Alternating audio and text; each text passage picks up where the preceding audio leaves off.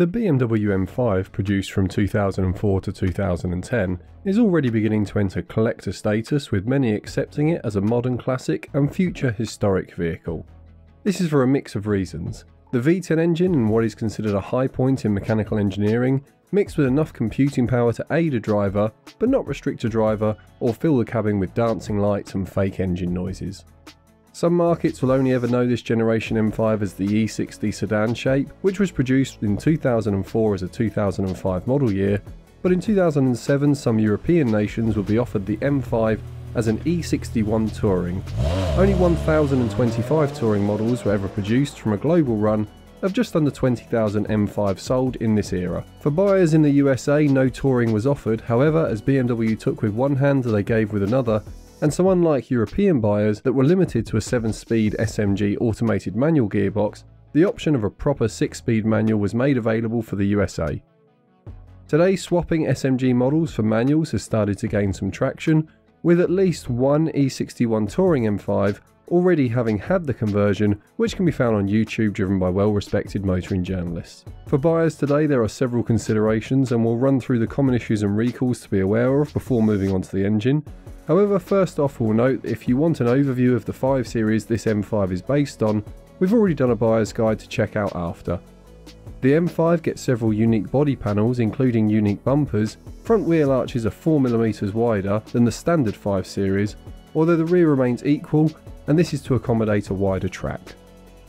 First up for recalls is a February 2005, when some models were found to have faulty seat occupancy sensors, which compromise safety. In the event of an accident, airbags and seatbelt pretensioners may not activate, risking serious injury or worse. Next was a recall in 2006 affecting a short production batch from the 9th of January 2006 to the 26th of April 2006.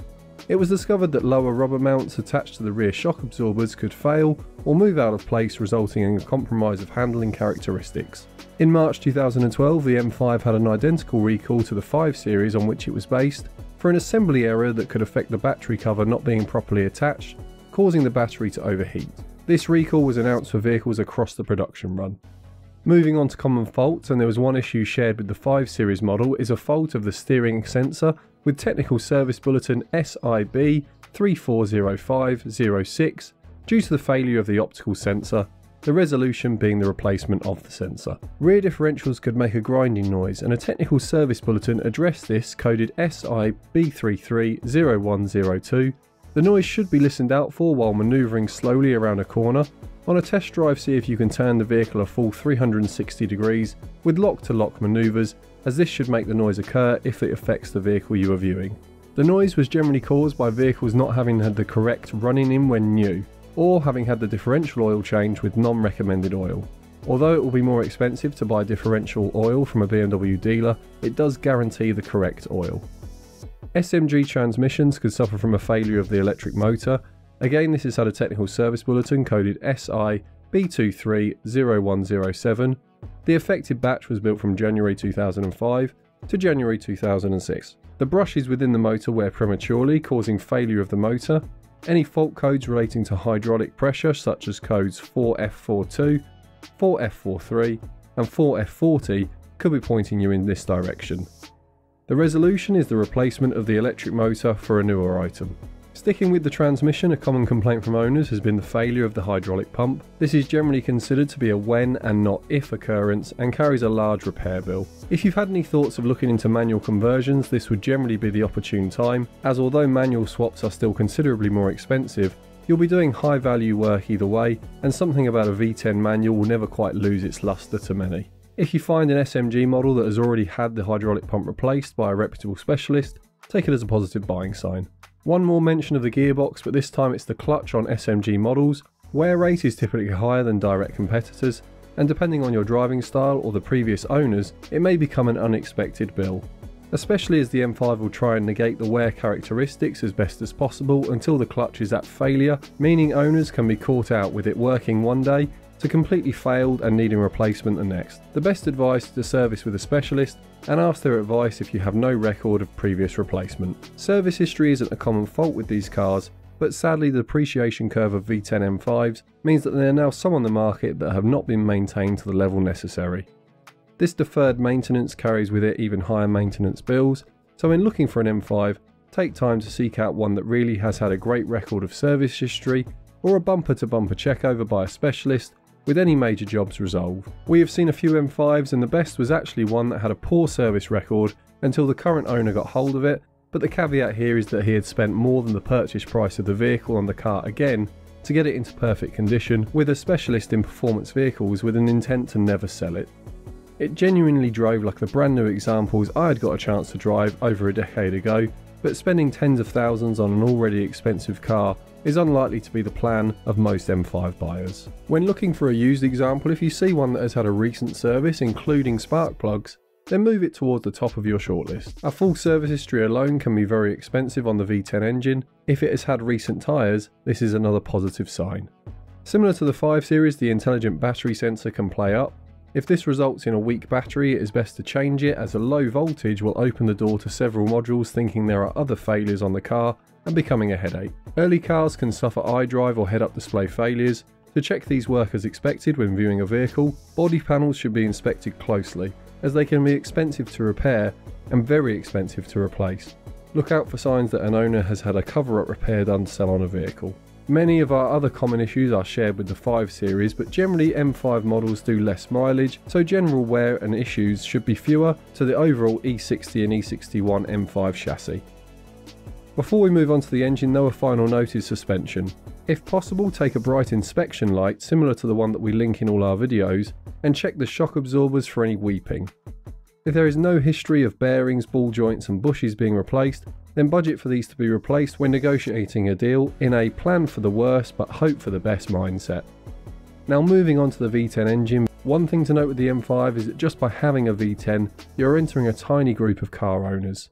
Starting back in the early 90s with the production version of the Dodge Viper, V10 engines that are not limited to single-digit creations are still very rare, and the early 2000s is starting to become viewed as a golden era.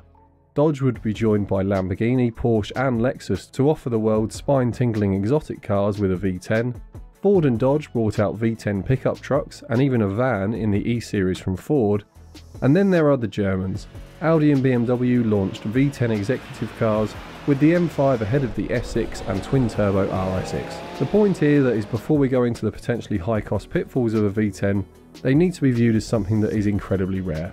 The naturally aspirated S85 5-litre V10 produces 500 brake horsepower with officially recorded MPG of 19.6 or 14.41 litres per 100 kilometres. Rod bearings are well documented, and for 2007 to 2008 models with 088/089 bearings, several have been found to be out of recommended clearance, causing a lack of lubrication. Although all years can suffer this issue, we noted this finding. If needing replacements, bearings 702/703 were introduced and have more clearance. Rod bearing discussions between both M5 and V8 M3 owners is plentiful, and so we'll note here that if you find one that has had shortened oil intervals and the rod bearings either checked or replaced, then take it as a positive buying sign. Throttle body actuators can fail and have been reported at as low as 30,000 mile intervals, although we should stress this does not mean that all will fail at such a low interval. Failure is generally caused by plastic gears within the actuators, and aftermarket companies have looked into replacement these plastic parts with other materials. Speak to a local specialist in your area to see if they know of a supplier and the cost of replacement. Vanos pump failure is a concern as these vehicles age or reach higher mileage. Speak to an owner and ask if they've ever suffered any poor running. Unfortunately, the Vanos pump can fail without warning, and so again, if you find one of these that has already been replaced, take it as a positive buying sign. If possible, then check the oil coolers to see if there are any telltale signs of previous leaks. And when viewing an M5, take a good look around the valve covers for any signs of oil leaks. The gaskets are starting to age, particularly on early cars, and if there is no history of replacement, then a good look around should help avoid a repair, or at least factor the cost into any deal. Some owners report using oil at varying rates. Burning oil in the motor is not unheard of, but don't let this fool you into ignoring oil leaks. If you purchase an M5 and believe it's using oil, either do a full inspection yourself or take it to a dedicated specialist. At this point, we'd like to add that although all these issues and more have been reported on the M5, what is not heard from is the number of owners that ran these cars without issue. After doing some digging, we did find a small but vocal number of previous owners that reported loving owning their M5. Although it did require a higher maintenance budget, it generally fell in line with other high performance vehicles that they had owned. So as ever, go in with your eyes open, but don't be afraid if you truly want a V10, you'll have an experience that just a fraction of people will ever get. For our picks, we'd look for a 2007 model year onwards. A manual gearbox would tempt us if we're in the USA, or the rare E61 Touring if in Europe would be our high budget pick. All will give you the V10 thrill though, and that is what this generation is all about. As ever, all the best with your car search, and if you're thinking of the M5's V10 rival, we already have a buyer's guide on the C6 generation V10 Audi RS6 to check out next.